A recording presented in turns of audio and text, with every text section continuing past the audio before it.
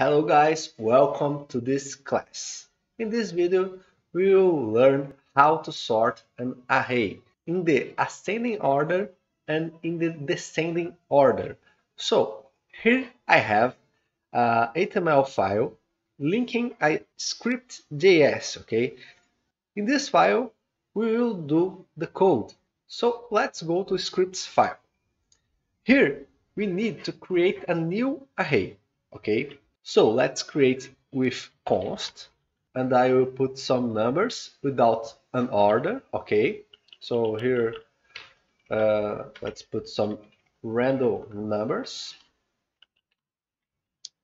And now we want to sort them ascending, okay? And how can we do this? First, we will create another variable to put the sorted array in this new variable. So I will call it array ascending, okay? And in JavaScript, we have a function called sort, a method, an array method.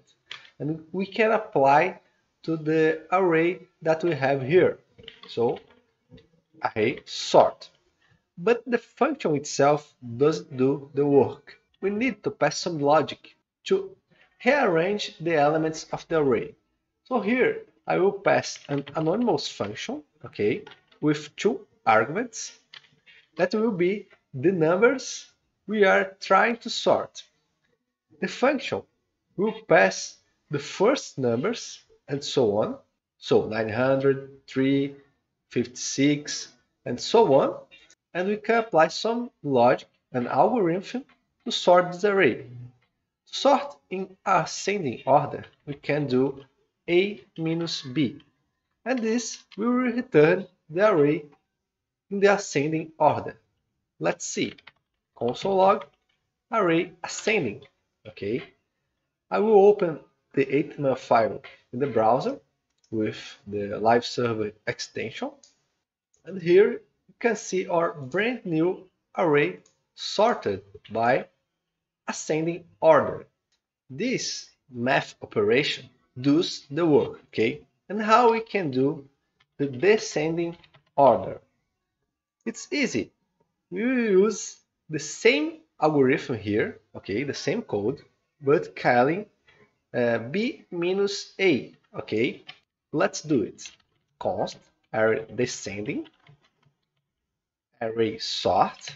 We apply another anonymous function, a and b as arguments, and here we return what? B minus a. And this will create our new array with descending order, okay? So now we can log this again, descending, and we can see in the browser the sorted array here. So this is the easiest way to sort an array in the ascending order and in the descending order. And just so you know, you can change the algorithm to sort your array by another operation, giving different results based on what you do in the anonymous function here, okay? So guys, hope you enjoyed the video. Please subscribe to my channel to receive more content about web development. See you in the next video.